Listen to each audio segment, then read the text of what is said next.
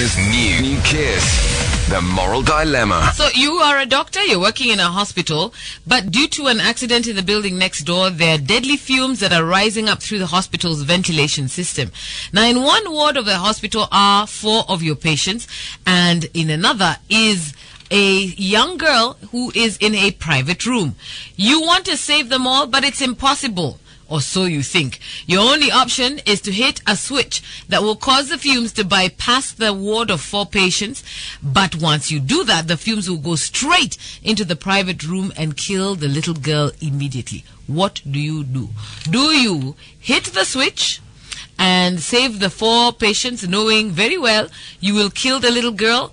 Or do you call maintenance to come and see how they can save everybody because it's their job? Well, trying to call maintenance, that is a long shot. The quickest way to resolve the issue is by just making the quickest decision. Because the worst thing in life is when you do not make a decision. So who do you save? The 4 vibrant men.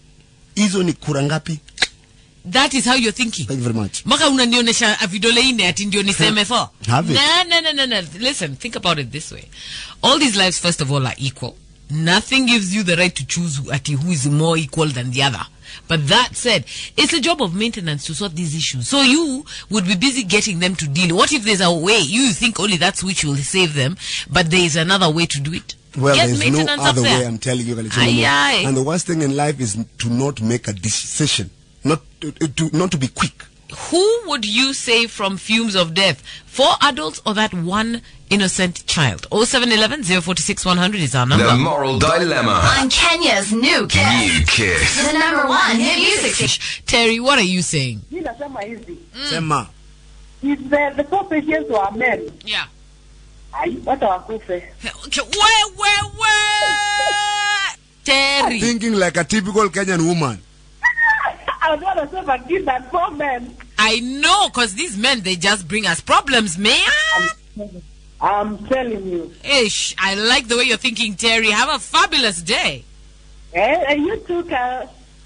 Let me tell you, if they're men, they're a waste of space. Don't save them. Save the child. That's a married, depressed woman. It's the morning kiss. What would you do? Who do you save from fumes of death? 4 grown men, as Terry has told us, or a child? Your decision to make on 0711 046 100. The moral dilemma. On Kenya's new kiss. New kiss. The #1 hit music station.